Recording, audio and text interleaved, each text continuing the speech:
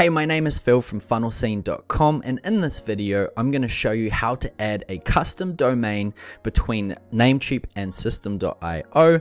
And if you follow along, this is a step-by-step tutorial, and by the end of the video everything should be ready to go and fully working. Now, just before I get started, if you are someone struggling with Systeme, I have actually got a full course called the Systeme Accelerator.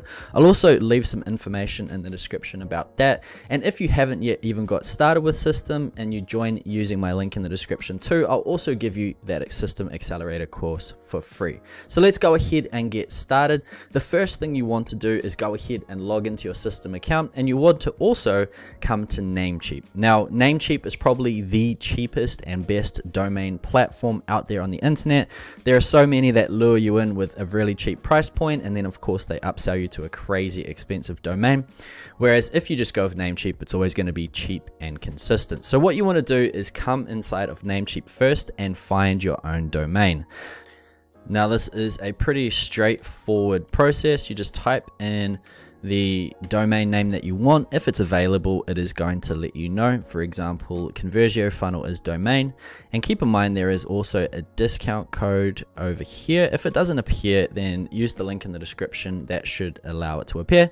But you can basically get it for $5.98. So once you actually purchase your domain, now I've got one here ready to go, you should be able to come inside your account and come to domain list. And for this example, I'm going to use this domain I have called funnelstacked.com. What you want to do is quickly come over to manage on the right, and then you will be brought to this page here. Now, this is all just standard default sort of information. You don't have to touch anything. But what we want to do is come across here to the right where you can see advanced DNS. You want to click on that. And then we're just going to stay on this page while we go to Systeme. So what we want to do inside of Systeme now is come to your profile picture, come to settings. Okay, and it will actually load on the profile settings page, but I've just quickly whipped to my plan just so you can't see my personal info. But one thing to note while I'm here as well, the amount of custom domains you can have will depend on your pricing plan that you're on. For example, if you're on the free plan, I believe you can get one custom domain. If you're on the startup, you can have 3. I'm actually on the webinar, so I can get 10. And then of course on the unlimited, you can get unlimited. So what you want to do is come down to custom domains. Okay, and then you will be brought to this page here. You can see I've already added quite a few domains to my account, but what I'm going to do is click add domain and type in my new domain. So my new one is called funnelstacked.com. Okay, and click on save. And it's asking for a www, so make sure you throw that in as well. Okay, so just showing you what you may face. And in a few moments, we're going to be given some DNS records. So this is the part here that we need to take note of, right? So we've got here a www.funnelstacked.com and it's a CNAME, and then we've got this crazy long bit of text, and then we've got the same thing here, except it's full of some other text as well. So that's perfect. So the first step, what we want to do is keep in mind it is CNAME records, which I'll walk you through, don't worry. But what we want to do is copy this first bit of text here on the right. So copy the whole thing and press copy. So yeah, highlight copy, and then come back to our records here.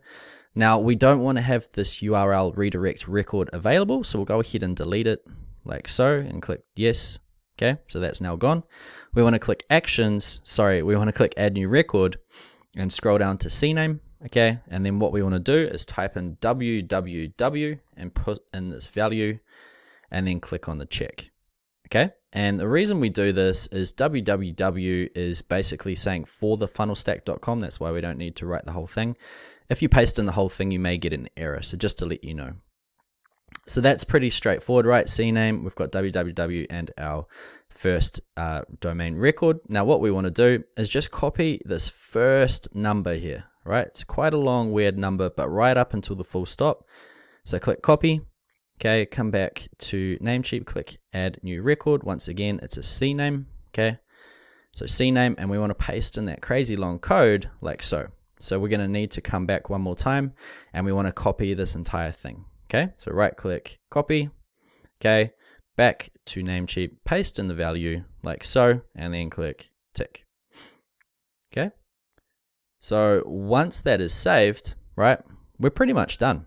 Now this can take between, 10 minutes and an hour to what they call propagate, which basically means that the website is now pointing to these CNAME records, which is where the sort of domain is forwarded to. Imagine building a road between your domain and Systeme.io. This is what's happening. So it is just saying, hey, this domain needs to point here, and they're going to be like, okay, once it gets updated.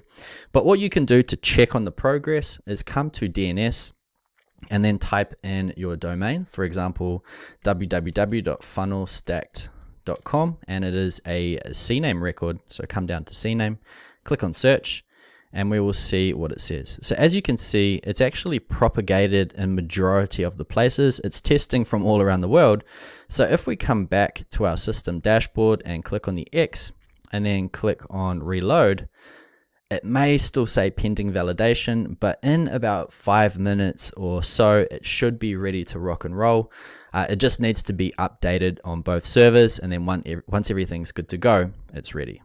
So to give you an idea of how long this actually takes, what I'm going to do is pause this video and keep refreshing this page, and I'll time how long it actually takes.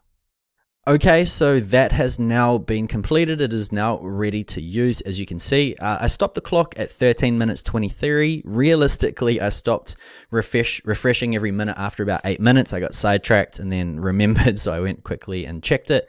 So realistically, it was probably about 10 minutes, but regardless, it's ready to use now. So once you can see you have your domain, it's ready to use.